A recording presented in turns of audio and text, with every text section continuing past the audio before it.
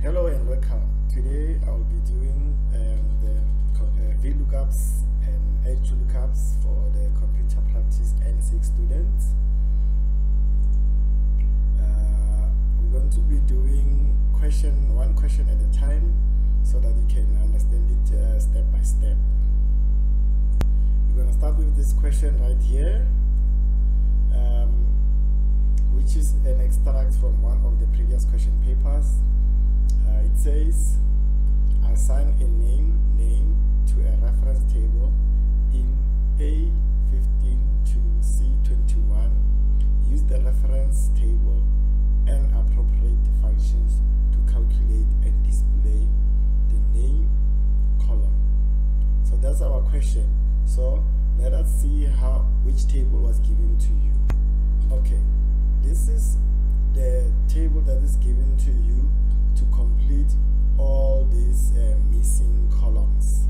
We are going to do column by column and pause so that you understand and post it, and then so that you can get it in a piecemeal approach.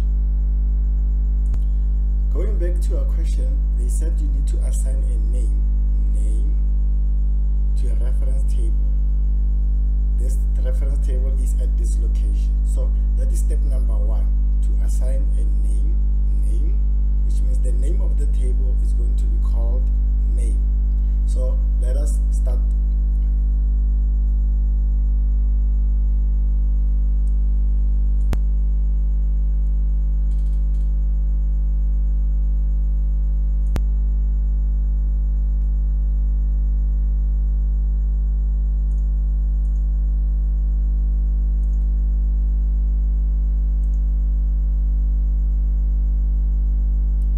Okay, back at our spreadsheet, you can see that the table they are referring to, which start from A15 to C21, is this table right here.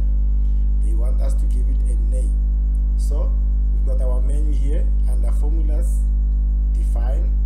We're going to select define and define name, and we're going to change this name because it's already given itself the name, say name. We're going to delete it and put name, which means when we print our formulas, this word name must appear as part of our formulas on our spreadsheet. So we're going to click OK. At this stage, the name of this cell is being defined. Back to our question, we were at defining the name of the reference table. Now, number 2, they say use the reference table and appropriate functions to calculate and display the name column.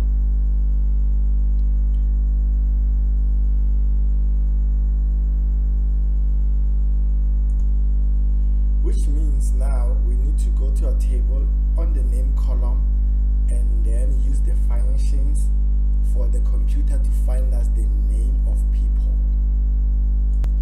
Now, as you can see, here is the name column. On the name column, we need to use this table, use the function keys for this table to give us names of these people. So what we're going to do, we're going to click on the first one, press equal sign, and we're going to use, because our table, the information is moving from top to bottom, we call it a Vlookup, a vertical lookup. It is moving from top to bottom, it is a vertical lookup. So we are going to go to the lookup function and look for Vlookup. It's going to give us an argument, and then we're going to look for the value. We're looking for Tepong's name. So we have to firstly select him. After we select Tepong, then the next argument is the table. Which table do we need the name from? Because we have already defined it, we're just going to type the word name in our argument, and then go to column index number. Under the column index number, you have to count how many columns are in your reference table. You've got 3 columns. column of surname, column of gender, column of name. Now we are looking for column number 3, which means we are looking for names. So which means in here we're going to put the number 3, and then we're going to click on enter. So if you can check from our bottom table, Tepong's name is Kaya, and even here it tells us that Tepong's name is Kaya. And if you do use the fill down function, it is going to give us all the names of other people. In the next step, let us test if our formulas are correct, for that we can collect marks from the formulas. We are already at formulas.